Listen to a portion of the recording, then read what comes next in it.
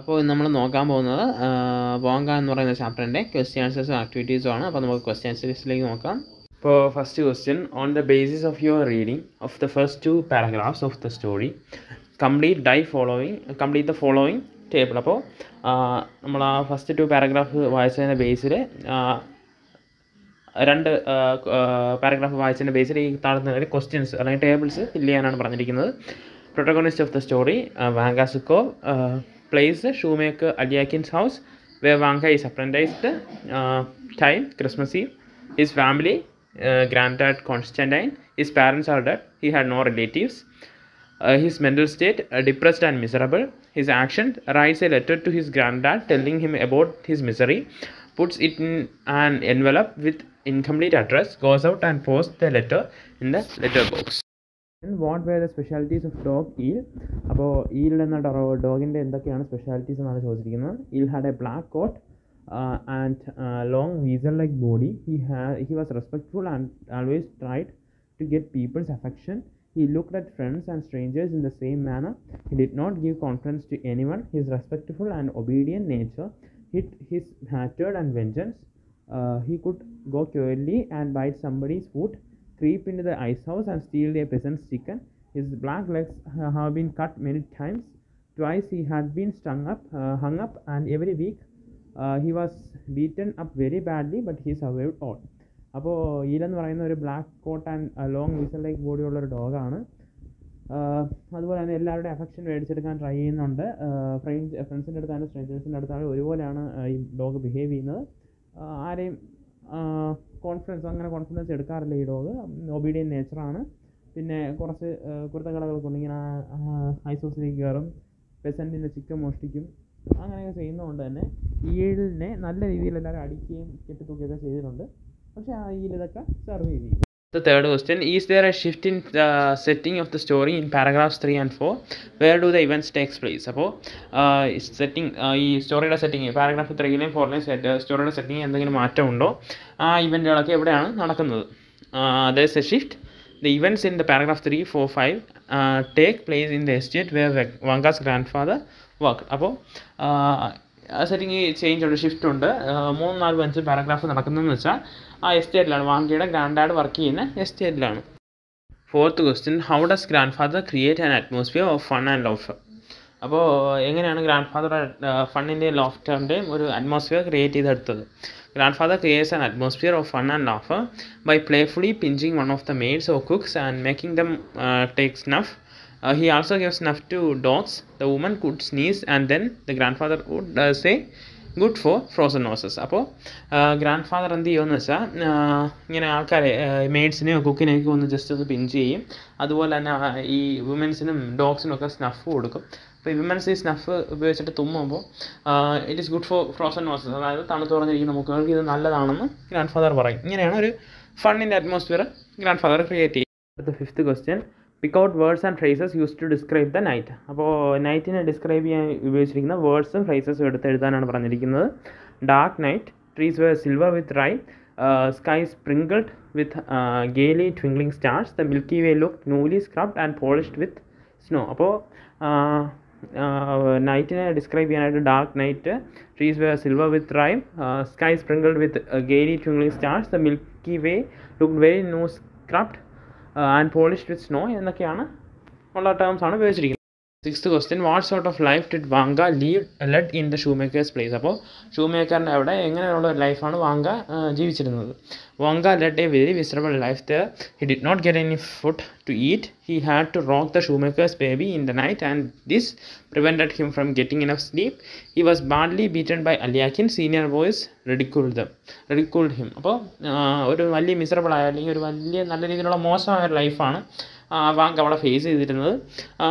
ആവശ്യത്തിന് ഫുഡൊന്നും കൊടുക്കത്തില്ലായിരുന്നു. അതുപോലെ തന്നെ ഈ മാസ്റ്ററിൻ്റെ കുട്ടി ഇങ്ങനെ ഉറക്കണമായിരുന്നു. അപ്പോൾ ഈ കുട്ടിയാണ് രാത്രി എഴുന്നേറ്റാൽ വാങ്കയ്ക്ക് ഒരിക്കലും ഉറക്കം കിട്ടിയിട്ടുണ്ടായിരുന്നില്ല. പിന്നെ നല്ല രീതിയിൽ അരിയാക്കി വാങ്ക ഇങ്ങനെ ഉപദ്രവിക്കുകയൊക്കെ ചെയ്യുമായിരുന്നു. പിന്നെ സീനിയർ ബോയ്സ്, അതായത് സീനിയറായ അപ്രൻറ്റീസസും ഈ വാങ്കയെ ഇങ്ങനെ ടോർച്ചർ ചെയ്യുക അല്ലെങ്കിൽ ഇങ്ങനെ ഉപദ്രവിക്കുകയൊക്കെ ചെയ്യുമായിരുന്നു. Seventh question, what according to Vanka would happen to him if his grandfather did not take him back home?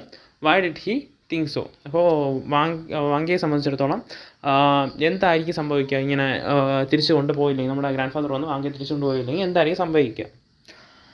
If his grandfather did not take him back home, he would die. He thought so because it was impossible for him to continue with his cruel master Aliakin, who made him work hard, starved him, made him rock his baby in the night, and beat him up cruelly. അപ്പോൾ അലിയാക്കിൻ്റെ അവിടെ നിന്ന് grand father വന്ന് കൊണ്ടുപോയിട്ടില്ലായിരുന്നുവെങ്കിൽ ഈ വാങ്കയ്ക്ക് പിന്നെ മരണം മാത്രമേ മുമ്പിലുള്ളൂ. കാരണം എന്ന് വെച്ചാൽ അത്രയും മോശമായിട്ടാണ് ഈ അലിയാക്കിനും അവിടുത്തെ ഉള്ള ആൾക്കാരുമൊക്കെ വാങ്കയോട് പെരുമാറുന്നത്. Question, Y could not Vanga run away from the home of the shoe maker? എന്തുകൊണ്ടാണ് വാങ്കയ്ക്ക് ഷൂ മേക്കറിൻ്റെ ഹോമിൽ നിന്ന് ഇങ്ങനെ ഓടിപ്പോകാൻ പറ്റാതിരുന്നത്? Vanga could not run away from the home of the shoe maker because he had no shoes or boots. He was afraid of frost byte. അപ്പോൾ വാങ്കയ്ക്ക് അങ്ങനെ ഓടിപ്പോകാൻ പറ്റാത്തതിൻ്റെ കാര്യം എന്താണെന്ന് വെച്ചാൽ വാങ്കയ്ക്ക് ഷൂസോ ബൂട്ട്സോ ഒന്നും ഇല്ലായിരുന്നു. അതുകൊണ്ട് തന്നെ വാങ്കയ്ക്ക് ഇങ്ങനെ ഫ്രോസ്റ്റ് കാരണം വല്ല പ്രശ്നമോ വരുമെന്നുള്ള പേടിയുണ്ടായിരുന്നു. ആൻഡ് ക്വസ്റ്റ്യൻ ആണ്, Vanga is working for A shoe maker but he does not have boots. What do you understand from this? അപ്പോൾ വാങ്ക ഒരു ഷൂ മേക്കറിന് വേണ്ടിയാണ് വർക്ക് ചെയ്യുന്നത്, പക്ഷേ വാങ്കയ്ക്ക് ബൂട്ട്സ് ഒന്നും ഇല്ലായിരുന്നു. അപ്പോൾ എന്താണ് ഇതിൽ നമുക്ക് മനസ്സിലാക്കാൻ പറ്റുന്നത്? This means although he works with the shoemaker, he can't have shoes of his own. This is the case with many workers. A worker in a 5-star hotel will not enjoy the same food or facilities that he helps to give to the guests. It is like water everywhere, not a drop to drink. അപ്പോൾ ഇത് പറയുന്നതെന്ന് വെച്ചാൽ നമ്മുടെ Vanga work ചെയ്യുന്ന ഒരു ഷൂമേക്കറിൻ്റെ അവിടെയാണെങ്കിലും വാങ്കയ്ക്ക് shoes ഒന്നും കിട്ടിയിട്ടില്ലായിരുന്നു. അപ്പോൾ ഇതാണ് ഒരുപാട് വർക്കേഴ്സിൻ്റെയും ഗതി. കാരണം എന്ന് വെച്ചാൽ ഇപ്പോൾ ഒരു വർക്കർ 5-സ്റ്റാർ ഹോട്ടലിൽ വർക്ക് ചെയ്യുന്ന ഒരു വർക്കറിന് അവിടെ 5-സ്റ്റാർ ഹോട്ടലിലുള്ള അതേ ഫുഡും ഫെസിലിറ്റിയൊന്നും ആയിരിക്കും കിട്ടുന്നത്. അപ്പോൾ ഇതിനെ പറ്റി ഒരു പോയറ്റിക് ലൈനും കൊടുത്തിട്ടുണ്ടായിരുന്നു, water everywhere, not A drop to drink. അപ്പോൾ വെള്ളം ചുറ്റുപാടും വെള്ളമാണ്, പക്ഷേ കുടിക്കാൻ വേണ്ടി ഒരു തുള്ളി വെള്ളം ഇല്ല. What promises does Vanka make to his grandfather so that he would take him back home? അപ്പോൾ എന്ത് പ്രോമിസസ് ഒക്കെയാണ് വാങ്ക കൊടുത്തത് എന്തിന് ഗ്രാൻഡ് ഫാദറിനെ കൊണ്ട് വീട്ടിലേക്ക് തിരിച്ചു കൊണ്ടുപോയിക്കാൻ? Vanga makes a lot of promises to his grandfather so that he could take him back to home. He would grind his snuff, he would pray for him, he could even beat him as hard as he liked if he did mischief. He would clean the boots or go as shepherd instead of Vedya. When he grows up to be a man, he would look after him and he will not let anyone hurt him. When he dies, he would pray for his soul like he does for his mummy. അപ്പോൾ Vanga ഒരുപാട് promises കൊടുക്കുന്നുണ്ട്. ആദ്യം പറയുന്നതെന്ന് വെച്ചാൽ grand ഫാദറിന് ആവശ്യമുള്ള സ്നഫൊക്കെ grind ചെയ്ത് കൊടുക്കാം, grand ഫാദറിന് വേണ്ടി പ്രാർത്ഥിക്കാം, ഇപ്പോൾ എന്തെങ്കിലും കുരുത്തക്കേട് കാണിച്ചാൽ എത്ര വേണമെങ്കിലും അടിച്ചാലും കുഴപ്പമില്ല. പിന്നെ ഷെപ്പേർഡ് ബോയ് ആയിട്ടോ എന്തെങ്കിലുമൊക്കെ ജോലിക്കും പോവാം. ഇനി മുതിർന്ന് വലുതാകുമ്പോൾ ഈ ഗ്രാൻഡ് ഫാദറിനെ നോക്കിക്കൊള്ളാം, ആരെ കൊണ്ടും ഗ്രാൻഡ് ഫാദറിനെ ഹർട്ട് ചെയ്യിപ്പിക്കത്തില്ല. പിന്നെ ഗ്രാൻഡ് ഫാദർ മരിച്ചു കഴിഞ്ഞാൽ തൻ്റെ മമ്മിക്ക് വേണ്ടി എങ്ങനെയാണോ പ്രാർത്ഥിക്കുന്നത് അതുപോലെ തന്നെ പ്രാർത്ഥിക്കാമെന്നാണ് വാങ്ക പറയുന്നത്. Question, what beautiful memories of Christmas do Vanga cherish? അപ്പോൾ ക്രിസ്മസിനെ കുറിച്ചുള്ള എന്തൊക്കെ മെമ്മറീസാണ് വാങ്കയുടെ മനസ്സിൽ ഓർമ്മ വന്നത്? Vanga remembers his grand father going to get A Christmas tree for his employers. He had taken Vanga with him. How happy Vanga was then. Grand father would laugh. The frost-covered trees would laugh. Would laugh and Vanka also laughed. Before cutting the tree, grandfather would smoke his pipe, take a long pinch of snuff. He would laugh at shivering Vanka. The young fetus, covered with frost, stood without moving. They were waiting to see which one would be cut. Suddenly, a hair would appear. Grandfather would shout, "Stop it! Stop it!" Grandfather would drag the tree to the big house. They all would decorate it. അപ്പോൾ Vanga ഇങ്ങനെ Christmas tree വെട്ടാൻ പോകുന്ന ഓർമ്മിക്കുന്നുണ്ട്. Grand ഫാദറിൻ്റെ കൂടെ ഇങ്ങനെ Christmas tree വെട്ടാൻ പോകുന്ന ഓർമ്മിക്കുന്നുണ്ട്. അപ്പോൾ Vanga കൂടെ പോകുമ്പോൾ അവർ പരസ്പരം തമാശ പറഞ്ഞ് ചിരിച്ചും കളിച്ചൊക്കെയാണ് പോകുന്നത്. പിന്നെ അവിടെ പോയി ഗ്രാൻഡ് ഫാദർ ഇങ്ങനെ സ്മോക്കൊക്കെ ചെയ്ത് പിന്നെ സ്നഫൊക്കെ എടുത്ത് പിന്നെ ഈ തണുത്ത് ഉറഞ്ഞിരിക്കുന്ന മാങ്കയെ നോക്കി കളിയാക്കിയൊക്കെ ചിരിച്ചിട്ടൊക്കെ ഇങ്ങനെ ക്രിസ്മസ് ട്രീ കട്ട് ചെയ്ത് ഇങ്ങനെ ഡ്രാഗ് ചെയ്ത് ആ വലിയ വീട്ടിലേക്ക് പോകുന്നതൊക്കെ നല്ലൊരു ഓർമ്മകളായിട്ടാണ് വാങ്കയുടെ മനസ്സിലേക്ക് വരുന്നത്. വാങ്കാസ് favourite. Why did he like her? അപ്പോൾ ആരായിരുന്നു വാങ്കയുടെ ഫേവറേറ്റ്? എന്തുകൊണ്ടാണ് അങ്ങനെ ഇഷ്ടപ്പെടാൻ കാരണം ആ ആളിനെ? Miss Olga ഇഗ്നാറ്റിയേവ്ന was വാങ്കാസ് favourite. She use to give Vanga sweets. She also thought him to read. Right, count also to dance. അപ്പോൾ ഓൾഗ ഇഗ്നാറ്റീവിന, അതായത് മിസ് ഓൾഗ ഇഗ്നാറ്റീവിന ആയിരുന്നു വാങ്കയുടെ ഫേവറേറ്റ്. കാരണം അവർ വാങ്കയ്ക്ക് സ്വീറ്റ്സ് കൊടുക്കുമായിരുന്നു. അതുപോലെ തന്നെ വായിക്കാനും എഴുതാനും എണ്ണാനും അതുപോലെ തന്നെ ഡാൻസ് കളിക്കാനും ഒക്കെ പഠിപ്പിച്ചു കൊടുത്തത് ആരാണ്? Olga ഇഗ്നാറ്റീവിനെയാണ്. 13th question, how did Vanka reach Moscow? എങ്ങനെയാണ് വാങ്ക മോസ്കോയിൽ റീച്ച് ചെയ്തത്? When he became an orphan after the death of his mother Pelagia, he was sent to his grandfather. His grandfather apprenticed him to the shoemaker Alyakin in Moscow. അപ്പോൾ Vanga orphan ആയ സമയത്ത്, അതായത് mother ഇങ്ങനെ പെലഗ്യ ഇങ്ങനെ മരിച്ച സമയത്ത് grand father എന്ത് ചെയ്യുമെന്ന് വെച്ചാൽ ഇങ്ങനെ അലിയാക്കിൻ്റെ ഷൂമേക്കർ അലിയാക്കിൻ്റെ മോസ്കോയിലുള്ള സ്ഥലത്തേക്ക് അപ്രൻറ്റീസായിട്ട് വാങ്കയെ കൊണ്ട് ചേർക്കുകയാണ് ചെയ്തത്. 14th question, I have such a miserable life worse than a dog's. What made Vanka say so? അപ്പോൾ ഒരു ഡോഗിനേക്കാൾ മിസറബിളായ ലൈഫാണ് തനിക്കുള്ളതെന്ന് വാങ്ക പറയാൻ കാരണം എന്താണ്? Vanka said so for so many reasons. He did not get enough food. He could not sleep properly as he had to rock Alyakin's baby in the night. He was laughed at by senior apprentices and above all, he was often beaten by Alyakin. അപ്പോൾ ഇങ്ങനെ പറയാൻ ഒരുപാട് കാരണങ്ങളുണ്ട്. ആദ്യത്തെ കാരണം വാങ്കയ്ക്ക് ഇനഫായ ഫുഡൊന്നും കിട്ടുന്നുണ്ടായിരുന്നില്ല. പിന്നെ നല്ല രീതിയിലുള്ള ഉറക്കം കിട്ടുന്നുണ്ടായിരുന്നില്ല. ഇപ്പോൾ രാത്രിയൊക്കെ ആകുമ്പോൾ അലിയാക്കിൻ്റെ ബേബിയോ ഉറക്കേണ്ട ചുമതല ആർക്കാണ്? വാങ്കയ്ക്കായിരുന്നു. പിന്നെ സീനിയർ അപ്രൻറ്റീസസ് എന്നുള്ള കളിയാക്കൽ നല്ല രീതിയിൽ വാങ്ക ഏറ്റുവാങ്ങിയിരുന്നു. ഇതിനെല്ലാം പുറമെ അലിയാക്കിന് ഇങ്ങനെ ഇടയ്ക്കിടയ്ക്ക് വാങ്ക ഇങ്ങനെ ബീറ്റ് ചെയ്യുകയൊക്കെ ചെയ്യുമായിരുന്നു, അടിക്കുകയും ഉപദ്രവിക്കുകയൊക്കെ ചെയ്യുമായിരുന്നു. 15th question, do you think Vanka's letter will reach his grandfather? Why? വാങ്കയുടെ letter grand ഫാദറിൽ എത്തുമെന്ന് നിങ്ങൾ വിചാരിക്കുന്നുണ്ടോ? എന്തുകൊണ്ടാണ്? It won't reach his grandfather. He just wrote the name of his grandfather and simply the village, which village where nobody would know. അപ്പോൾ ഇങ്ങനെ എത്തുമെന്ന് നമുക്ക് പ്രതീക്ഷിക്കാൻ പറ്റത്തില്ല. കാരണം എന്ന് വെച്ചാൽ ഗ്രാൻഡ് ഫാദറിൻ്റെ പേര് മാത്രമേ എഴുതിയിട്ടുള്ളായിരുന്നു, പിന്നെ വില്ലേജ് ഒന്നും, അപ്പോൾ ഏത് വില്ലേജാണ് എവിടെയാണെന്നുള്ള ഡീറ്റെയിൽസ് ഒന്നും കൊടുത്തിട്ടില്ല. 16th question, what did Vanka dream about in his sleep? അപ്പോൾ എന്താണ് വാങ്ക തൻ്റെ സ്ലീപ്പിൽ ഇങ്ങനെ ഡ്രീം ചെയ്തുകൊണ്ടിരുന്നത്? He dreamed of a stove. His grandfather was sitting on the stove ledge with his bare feet dangling. He was reading the letter to the cooks. Eel was walking backwards and forwards wagging his tail. അപ്പോൾ Vanga dream ചെയ്തത് എന്താണ്? ഇങ്ങനെ grand father ഈ സ്റ്റൗവിൻ്റെ അടുത്തിരുന്ന് ഇങ്ങനെ ഈ letter കുക്സിനൊക്കെ വായിച്ച് കേൾപ്പിക്കുന്നുണ്ട്. പിന്നെ ഈൽ അവിടെ അങ്ങോട്ടും ഇങ്ങോട്ടൊക്കെ പാലാട്ടി നടക്കുന്നുണ്ട്. 17th question, does the reference to the eel have any significance in the story? How? അപ്പോൾ ഈലിനെ കുറിച്ചുള്ള റെഫറൻസ് ഈ സ്റ്റോറിയിൽ എന്തെങ്കിലും സിഗ്നിഫിക്കൻസ് ഉണ്ടോ? എങ്ങനെയാണ്? The eel, in spite of his reverential manner and docility, had spite and malice in his heart. So did the grandfather to the gentry he worked for. If he got a chance, he would bite them. Asked it eel when he got a chance. അപ്പോൾ activity 1ലെ first question, according to Vanga, what kind of A person is Konstantin മക്കാരജ്? Does you justify Macarich's decision to send Vanka away to Moscow? Why? അപ്പോൾ വാങ്കയെ സംബന്ധിച്ചിടത്തോളം എങ്ങനെ ഒരാളാണ് മെക്കാരിച്ച്? നമ്മൾ മെക്കാരിച്ചിൻ്റെ ആ ഡിസിഷനെ, വാങ്കയെ അലിയാക്കിൻ്റെ അടുത്തേക്ക് കൊണ്ടുവന്ന ആ ഡിസിഷനെ അംഗീകരിക്കുന്നുണ്ടോ? എന്തുകൊണ്ടാണ്? Vanka thinks Makarich is a good person. That is why he writes him a letter when he finds his life is miserable in Moscow. Makarich is a happy-go-lucky man having fun with the maids, the cook and the dogs. Some people might find fault with Makarich for sending the boy to Moscow, but we should not know that he is an orphan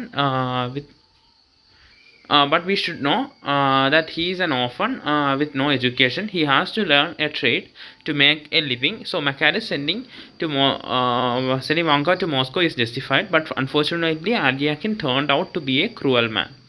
അപ്പോൾ നമ്മൾ Vanga വിചാരിക്കുന്നത് എന്താ? മക്കാരിച്ചൊരു നല്ല ആളെന്നാണ് വിചാരിക്കുന്നത്. അതുകൊണ്ടാണ് Vanga ഇങ്ങനെ കത്തൊക്കെ അയക്കുന്നത് മക്കാരിച്ചിന് വേണ്ടി, മക്കാരിച്ചിൻ്റെ അടുത്തോട്ട്. കാരണം വാങ്കയുടെ ലൈഫ് മോസ്കോയിൽ മിസറബിളാണ്. മക്കാരിച്ച് എന്ന് പറയുമ്പോൾ ഇങ്ങനെ എപ്പോഴും ഹാപ്പി ആയിട്ട് ഇങ്ങനെ എല്ലാവരുടെ അടുത്ത് ഫണ്ണൊക്കെ കാണിച്ച് നടക്കുന്ന ഒരാളാണ്. അപ്പോൾ ചിലവർ മക്കാരിച്ചിനെ കുറ്റം പറയുന്നുണ്ടായിരിക്കും. കാരണം എന്ന് വെച്ചാൽ ഇങ്ങനെ വാങ്കിയെ പോലെ ഒരു കുട്ടിയെ ഇങ്ങനെ മോസ്കോയിലേക്കൊക്കെ അയച്ചതിൽ കുറ്റം പറയുന്നുണ്ടായിരിക്കും.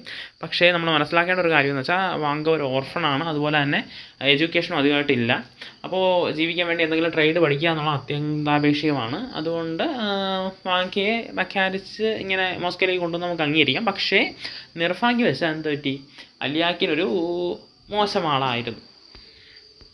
ഇനി ആക്ടിവിറ്റി 2ൽ അലിയാക്കിനെ കുറിച്ചും മിസ്ട്രസിനെ കുറിച്ചും അതർ അപ്രൻറ്റീസിനെ കുറിച്ചുള്ള കാര്യങ്ങൾ എഴുതുക. He did not treat Vanka well. He did not give him enough food.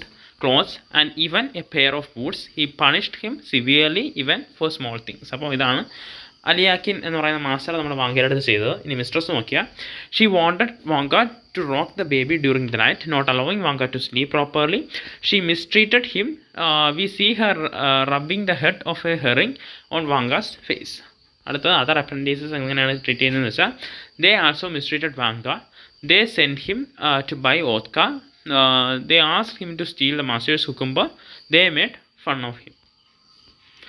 അടുത്ത, how is Moscow, the big town, contrasted with the village where Vanka lived. അപ്പോൾ വാങ്ക ലീവ് ചെയ്ത വില്ലേജിനെ സംബന്ധിച്ചിടത്തോളം എങ്ങനെയാണ് മോസ്കോ എന്ന് പറയുന്ന പട്ടണം നമുക്ക് നോക്കിക്കാണാൻ പറ്റുക. Moscow is a big city. There are huge houses of rich men. They have horses, children sold fishing hooks, and lions there showing you could catch fish. There were shops. They are selling all kind of guns. People hunted birds. Life was busy in the city. In the village, life was easy going. There were a lot of sheep and dogs. The boys played with stars at Christmas and they sang songs in church. അപ്പോൾ Moscow ഒരു big സിറ്റിയാണ്. അവിടെ ഒരുപാട് വലിയ പണക്കാരുടെയൊക്കെ വീടുകളുണ്ട്. അവിടെ ഒരുപാട് കുതിരകളുമുണ്ട്. കുട്ടികളിങ്ങനെ phishing ഹൂക്സൊക്കെ, മീൻ പിടിക്കാനുള്ള ചൂണ്ട കൊളുത്ത് അങ്ങനെയുള്ള സാധനങ്ങളൊക്കെ വിൽക്കുന്നുണ്ടായിരുന്നു. പിന്നെ എല്ലാ തരത്തിലുള്ള ഗൺസ്, തോക്കുകളൊക്കെ വിൽക്കുന്ന ഷോപ്സ് ഉണ്ടായിരുന്നു. അപ്പോൾ ഇതൊക്കെ വെച്ച് അതുമാത്രമല്ല, ആൾക്കാരിങ്ങനെ അനിമൽസിനെ ഹണ്ട് ചെയ്യുന്നുണ്ടായിരുന്നു. അപ്പോൾ ഇതൊക്കെ വെച്ച് കമ്പയർ ചെയ്യുമ്പോൾ ഈ വില്ലേജിലെ ലൈഫ് ഒരു ഈസി ഗോയിങ് ലൈഫാണ്. അവിടെ മൊത്തം ഷീപ്സും ഡോഗ്സും ഒക്കെയാണ്. പിന്നെ കുട്ടികൾ ഈ നക്ഷത്രത്തൊക്കെ വെച്ച് ക്രിസ്മസിലൊക്കെ സമയത്തൊക്കെ പള്ളിയിലൊക്കെ പോയി പാട്ട് പാടുക, ഇങ്ങനെയൊക്കെയുള്ള പരിപാടികളായിരുന്നു വില്ലേജിൽ. ഇനി ആക്ടിവിറ്റി 4 വാങ്ക എന്ന് പറയുന്ന short സ്റ്റോറിയിലെ characters, settings, supporting characters, പിന്നെ പ്രോബ്ലം. മെയിൻ ക്യാരക്ടേഴ്സ് നോക്കിയാൽ വാങ്ക സുക്കോ, കോൺസ്റ്റാൻറ്റിൻ മക്കാരിച്ച്, അലിയാക്കിൻ. ഇനി സെറ്റിംഗ് നോക്കിയാൽ the ഷൂമേക്കേഴ്സ് house and the place where ഗ്രാൻഡാഡ് lived.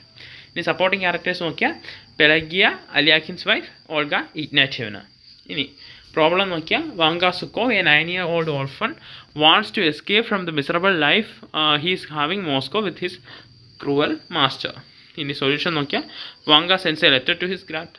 The letter won't reach him, but the boy is happy with the expectations of A good life. ഇനി നമുക്ക് ഈ സ്റ്റോറിയിലെ grand ഫാദറിൻ്റെ ഒരു character സ്കെച്ചാണ് activity 5 കൊടുത്തിരിക്കുന്നത്. വാങ്കാസ് grand father was A night watchman on the estate of A rich family. He was a small, lean old man about 65, but he was lively and agile. He had a smiling face, but his eyes were blurry with drink. During daytime, he slept in the dark kitchen or spent time joking with the cook and the kitchen maids. In the night, he wore a sheepskin coat and walked around the estate making sound with his rattle. With him there used to be 2 dogs. One was old Kashtanka, the other was Eel. His rattle would be tied to his belt. He liked to laugh and playfully pinch maids on cooks. He would show his snuff box and ask the women to take a nip. The woman would take some snuff and put into their nostrils. They would sneeze. Grandfather would be shouting and laughing with joy, saying good for frozen noses. He even gave snuff to the dog. He was fun-loving old man. He sent Vanka to a shoemaker in Moscow as an apprentice. This action can be interpreted in 2 ways. Maybe he wanted that orphan boy to learn a trade to make a living for himself when he grew up. But some may think that he was running away from responsibility of looking after his orphan grandson. Whatever is the case, grandfather is a fun-loving fellow that makes us laugh with his antics. In Article 6, characterization, personality traits of each character.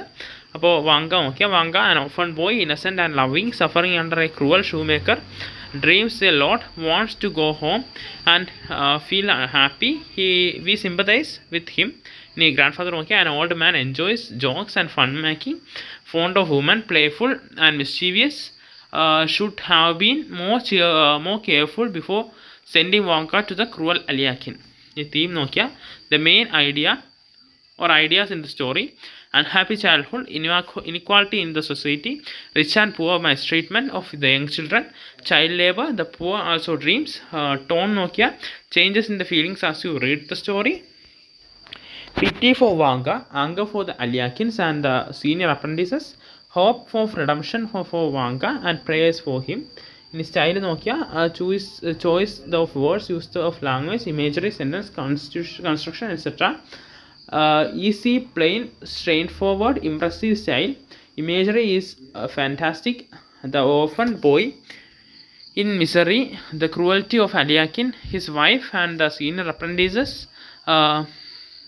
the fun-loving grandfather, and even the dog are pictured so nicely that we can see them clearly on the screen of our minds.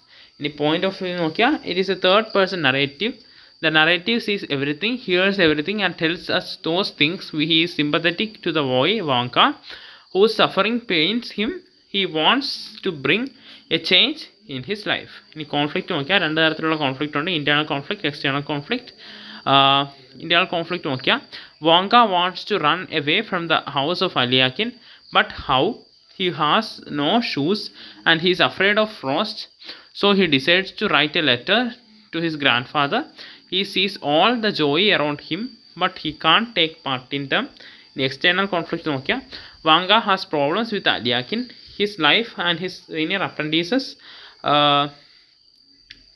He has problems against a cruel society that allows small children to suffer all kind of misery. അപ്പോൾ ഇത് base ചെയ്ത് നമുക്കൊരു analysis എഴുതുക എന്നാണ് ചോദ്യം. Anton Chekhov's Vanka is a story that haunts the reader for long. Vanka is an orphan. He is apprenticed to a cruel shoemaker in Moscow. In the house of the shoemaker, Vanka is seriously mistreated. He is not given sufficient food. He is made to rock the baby of Alyakin in the night, and so he can't sleep properly. The senior apprentices send him to buy vodka and to steal cucumbers for the master. They also make fun of him. Vanka wants to run away to his grandfather in the village, but he has no shoes and he is afraid of the frost. Tired of the life at the shoemaker's house, Vanka decides to write a letter to his grandfather to come and take him back to the village. He promises to help his grandfather in different ways if he is taken, but the innocent Vanka does not even know that a letter can be sent only if it has a correct postal address and the cover is stamped. After writing about his sufferings on a crumpled sheet of paper, he puts it in an envelope. On the envelope, he simply writes, "To my grandfather, Konstantin Makharich in the village." He innocently thinks that this will reach his grandfather and he will be rescued. He goes to sleep dreaming of the joy he will have when he goes back to the village. Anton Chekhov's story touches our heart. His style is simple and straightforward with a message for the readers. He exposes a cruel society that ignores the even mysteries of its children. After reading the story, nobody would like to mistreat the orphan children. The imagery is so beautiful that we can read the story as if we are watching an excellent film. ഇനി activity 7 ആണ്. അപ്പോൾ ഇതിനൊരു alternative ending, ഈ സ്റ്റോറിക്ക് ഒരു alternative ending ആണ് കൊടുക്കാൻ പറഞ്ഞിരിക്കുന്നത്.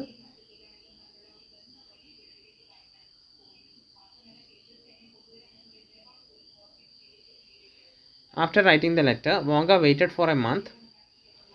He saw no signs of his grandfather coming to take him to the village. His life was becoming more and more miserable at Alyakin's place. "I can't continue like this," he thought, and made a secret plans to run away. The extreme winter had gone, and now the weather was getting warmer. There was no frost, and so even without shoes he could walk on the ground. One morning, Alyakin and his family and Vanka's senior apprentice had gone to attend a marriage in nearby village. Vanka thought this was the right time to quit his hellhole. He brought very little to carry with him, just a pair of clothes which he neatly bundled up. With determination, he left his miserable place. He walked and walked. He was hungry and tired. Near he saw a park. He went to sat on a bench. Soon as fell asleep because of tiredness and hunger. A rich couple was sitting and talking on a nearby bench. They saw the boy.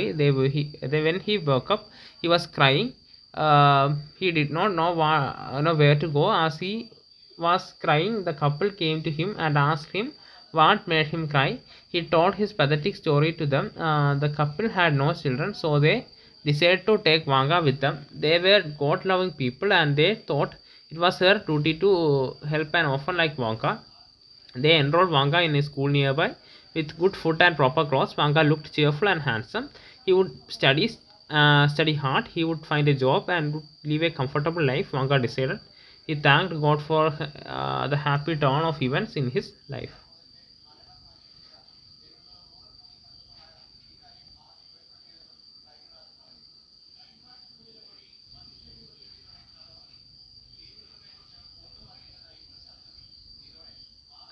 അടുത്ത letter ആണ് activity 8. The editor Indian express Kochi 10 June 2016. Sir, this is to bring to your notice the sad plight of some children in the locality. Most of these children are from other states like Bihar, Orissa and West Bengal. Some of them are employed in the local hotels and some shops in the market. They are made to work from early morning to late into the night. They are given very small wages and their living conditions are very poor. Even with the little money they get, they drink alcoholic beverages and smoke ganja. We all know about the right to education and laws against child labor, but these children who are less than 40 years are not going to any school and are badly mistreated by their employers. If people don't open their eyes, the law should come and make these cruel employers open their eyes. We speak of metros, airports, 6-line superhighways and info parks. How can we ignore the plight of these victims of fate and speak of development? Children are the wealth of the society. They are tomorrow's leaders. We ought to do them justice, not on papers and pulpits, not by mere words but by deeds. Yours truly. ഇനി നമുക്ക് activity 9 ആണ്. Activity 9 അത് കഴിഞ്ഞിട്ട് നമുക്ക് phrasal verbs, അതായത് activity grammar സെക്ഷനിലെ word സെക്ഷനിലെ activity 1 അതിനകത്ത് phrasal വെർബ്സും അതിൻ്റെ മീനിങ്സും അതിന് കൊണ്ടുള്ള ഒരു സെൻറ്റൻസും. അപ്പോൾ first phrasal verb put off എന്ന് വെച്ചാൽ പോസ്റ്റ്പോണ്ട് എന്നാണ് അതിൻ്റെ meaning. The meeting was put off for next month. Out of അല്ല, പുട്ട് ഓഫ് എന്നാണ്. അപ്പോൾ അതാണ് first. Second put up with tolerate എന്നാണ് അതിൻ്റെ meaning. I can't put up with your ആൻറ്റിക്സ് anymore. അടുത്ത തേർഡ് പുട്ട് ഡൗൺ, അതായത് റൈറ്റ് എന്നാണ്. What ever you say put it down on paper. അടുത്തത് ഫോർത്ത് ആൻസർ പുട്ട് അക്രോസ്, അല്ലെങ്കിൽ അതിൻ്റെ അർത്ഥം കമ്മ്യൂണിക്കേറ്റ് പ്രോപ്പർലി എന്നാണ്. The teachers could not put across his views to the students. അടുത്ത fifth activity put out, അതായത് എക്സ്റ്റിങ്ക്യൂഷൻ എന്നാണ് അതിൻ്റെ അർത്ഥം. The fire department fail to put out the fire. അടുത്ത ഈ ഫ്രൈസൽ വെർബ്സ് വെച്ച് ഈ പാരഗ്രാഫ് റീറൈറ്റ് ചെയ്യുക. Vanka began his letter wishing his grandfather a happy Christmas. Even though he was conscious about his master's arrival, he went on writing. He wanted to get back to his village where he lived peacefully. He could not put up with the cruelties of his master anymore. He begged his grandfather to look after him. He never wished to call at Moscow again. He finished the letter and went through it once again. He put on his coat and went out to drop his letter in the post box. ഇനി activity 3യുടെ blank fill ചെയ്യുക എന്നുള്ളതാണ്. അപ്പോൾ first A question distinctly, B ഫ്ലിക്കേർഡ്, C റിമാർക്കബിളി, D adapt, E ബ്ലിയറി, F ഡോസിലിറ്റി, G ഇൻസിനുവേറ്റിംഗ്, H ഇംപ്ലോറിംഗ്, I glorious. ഇതാണ് നമ്മുടെ chapter. Thank you.